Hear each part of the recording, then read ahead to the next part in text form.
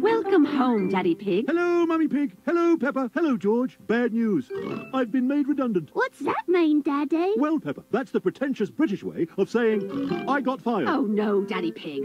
Why? Because of this damn Brexit. My company's lost far too many pounds. Oh, it's too bad you haven't lost more bells, Daddy. You've got a very big tummy. Oh, Peppa, your jokes at my expense are the only thing keeping me from jumping out of the window.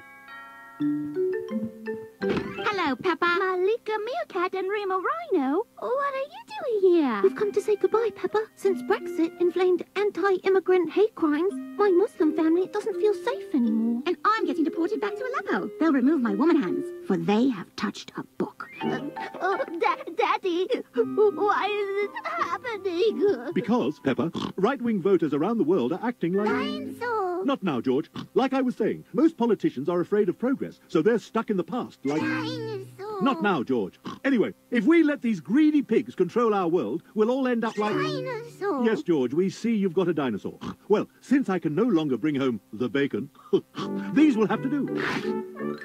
Daddy Pig, did you just pull off your ears? What?